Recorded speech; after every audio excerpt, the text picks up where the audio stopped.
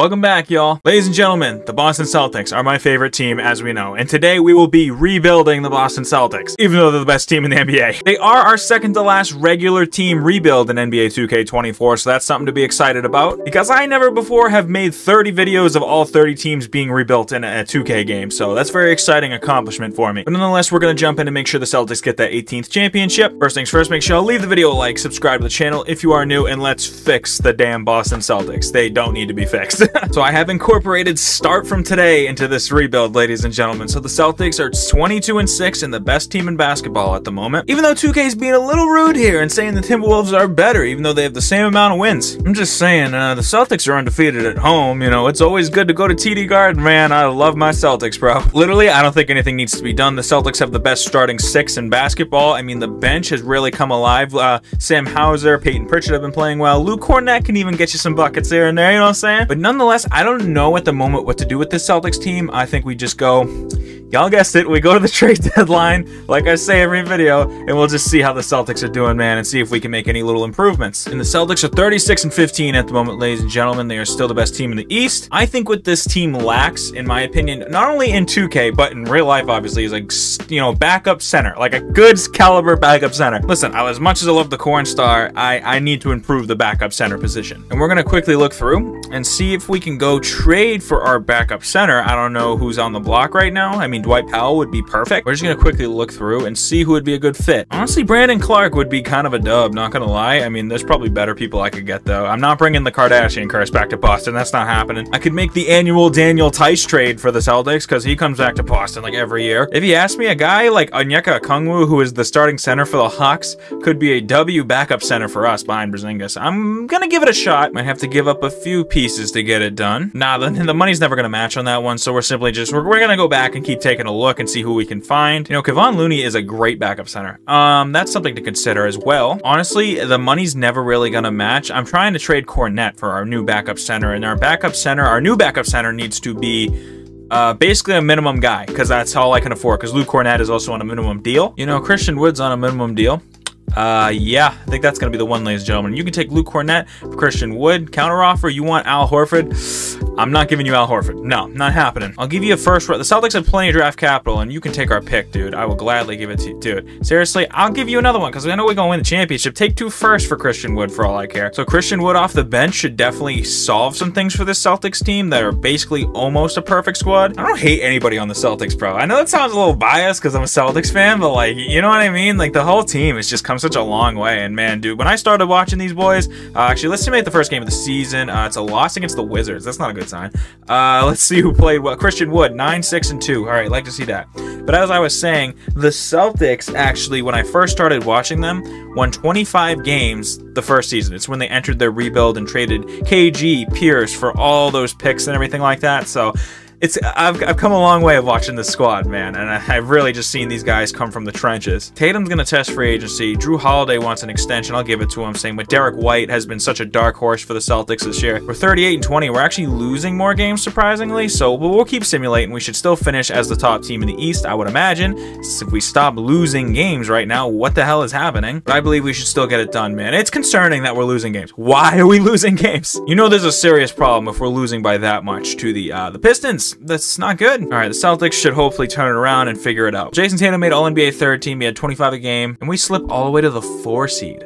How does that happen? Well, we got the Cavs up first. We should beat them, right? We should absolutely beat them. I know they're a good team. We're not going to sweep them by any means, but game 1 is a Cavs win by 11. Game 2, oh, 2K, don't do this right now. 2K, don't do this. 2K is a bad game. It's such a bad game. Like, it doesn't make any sense. Well, redo the rotation to an 8-man rotation, and just hopefully we can pull out a win. It's on the road. See if the boys can do it and not get swept by Cleveland, which is just very unrealistic. 2 minutes to go, 118, 116. Can we get a bucket and tie it up? And we do. I'm not going to jump in. I'm just simply watching to see if we pull out this win. Can we get a lead? And we do. It is tied. Okay, I might actually have to. I'm jumping in. I got to watch. Like, why are we in this position? You know what I mean? Like, why are we down 3-0 to the Cavs? We should not even be the 4 seed. Like, how stupid is this? Donovan Mitchell, 6 seconds, 5 seconds. Donovan Mitchell might just send us home home with a sweep. And he's gonna, isn't he? He is 100%. Oh my god, and timeout. 1.3 seconds to go. Here we go. Get it into JT or somebody. JT's running to the oh my god, Drew Holiday's not making that. Drew Holiday, yeah, no, what a stupid shot. And into overtime, we're gonna make sure we go in here and hopefully the Celtics can pull out a win and stay alive. And they're up in overtime right now. And ladies and gentlemen, they're about to hopefully get a win. I'm gonna jump back in.